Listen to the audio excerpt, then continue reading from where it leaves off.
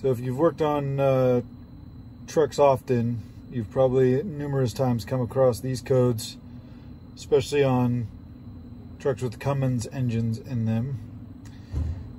These are your DEF header malfunction codes: diesel quality, level, and temperature.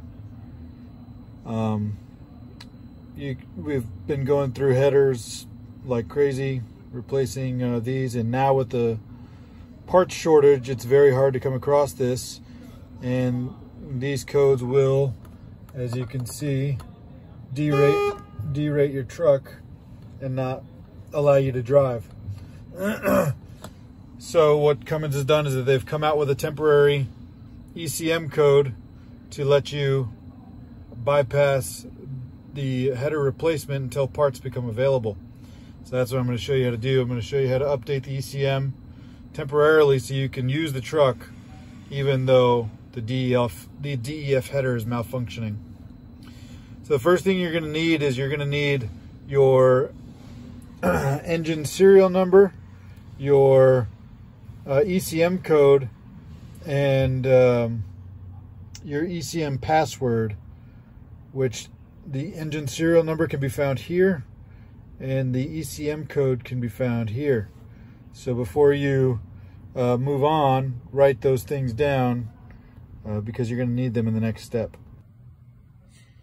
So this is a fairly in-depth procedure. If you don't have access to Cummins Insight or Cummins Quick Serve or fleet count calibrations, you're probably not going to be able to do this. But in case you do, you open up Cummins Quick Serve and you enter in your engine serial number that you got from being connected before, and you update that. All right, the ECM has been updated, and then you want to hit service portion right there. Once you're in the service screen, you want to come over here to the TSBs, Technical Service Bulletins, and scroll down because it's going to be in a kind of a tricky place. You want to go to Group 19, Electronic Engine Controls. And right here, fault codes caused by diesel exhaust fluid header malfunctions. That's the technical service bulletin you want to open up in order to get your ECM calibration, your new ECM code, and other instructions for what is happening, what I'm going to do next. So you scroll down and you can find the link to match up your ECM code to the new ECM code that you're going to be programming it to. It's right here. I printed up the master list, so I already have mine available. But that's where you go to find and match up your old ECM code with the new one that you're going to be programming in there. So here's an example of the master list with my ECM code, as you see marked there, HC80013. The new ECM code is going to be HC80951. So once you have your new ECM code, you got to get a fleet count from Cummins because you're going to be changing the ECM code. It requires a fleet count from Cummins, which you can purchase through Nexic or something else. But that'll give you an activation key. Then you come to your Cummins license configuration tool and you put in that activation key that it gave you when you purchased that fleet count. So that's what I'm going to do now, and then I'm going to hit activate. So once you hit activate, you should get this screen. License was activated successfully. Once you have Cummins Insight back opened up, because you have to close it in order to use the license configuration tool, what I like to do before I connect to the truck, you might not have to, but just better safe than sorry, is I click on calibration selection prior to connecting to the truck. That'll bring up this screen. Then I hit the ECM PDD code search. Now here I'm going to type in the new ECM code, the one that I want to program this truck to.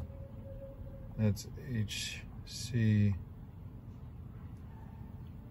80951. And then I hit search. What this is going to do is it's going to find that ECM code, and then I'll hit save if it's not already saved to Cummins Insight on this computer, and that way when I hook up I can actually access it and calibrate my ECM with it. But as you see, save is not available, so that means it's already available on your tablet. So now you can connect to your truck, and like I said, you're going to need your password, your master password, in order to do this correction. So you'll have to find the password for your truck if it needs one and put it in now. Now that you're connected to your truck again, the first thing that you're going to want to do is come to the Features and Parameters tab. We need to get our ECM part number. Once this loads up, you'll expand a couple of boxes to access your ECM part number, which you need in order to find the right calibrations for your truck.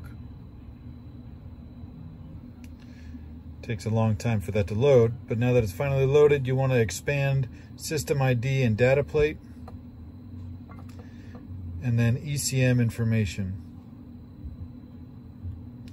And right there you'll have your ECM part number. I usually just remember the last four, so mine would be 4413. Once you have that, you can close that out and you go to calibration selection, and then you hit the bottom option this time. That'll bring you to this screen, and you expand calibration workspace.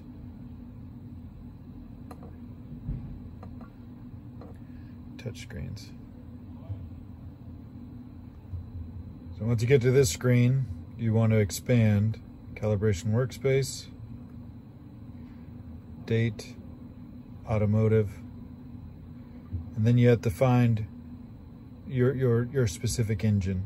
So this is the B6.7, etc., and that matches with the top one here.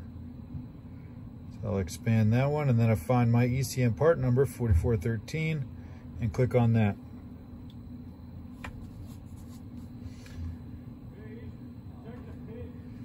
Now, if you recall, my current ECM code is 80013. There it is right there. I need to scroll down and find my new ECM code, which is 80951. So we're going to scroll down all the way down until we find 80951. Obviously they're in numerical order, so you should know how far down you need to go. And there we are. You'll notice that the little purple or pink is next to those that you cannot access, but the ones that you can don't have the pink dot next to them. So I click on that. You can either double click to get it started, or you can hit this little monitor with the red and white lightning bolt looking thing next to it, and that will get the calibration started. So I click on that.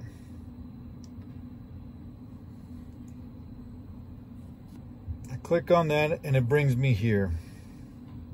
Next.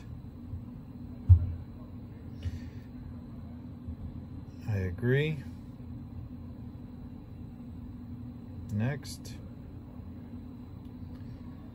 See, now this is where your fleet count calibration comes into effect.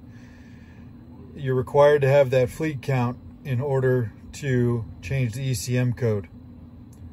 And this is checking right now to see if you have one. I do. Therefore, I'm going to check this box, hit OK.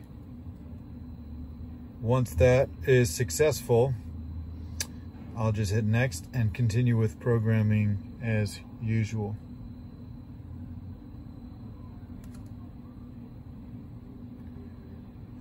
mixed again.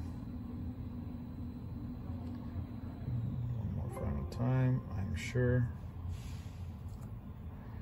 And the calibration process is underway. Programming is complete, and we see it says that it is successful.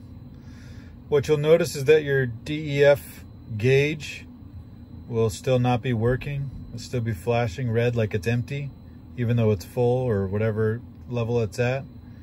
But you won't be derated or have the check engine lights anymore. So that's the way it's going to be. You got to keep an eye on your DEF gauge or your DEF level. But this takes care of the derating caused by the DEF header malfunction until parts become available. So I hope that helps.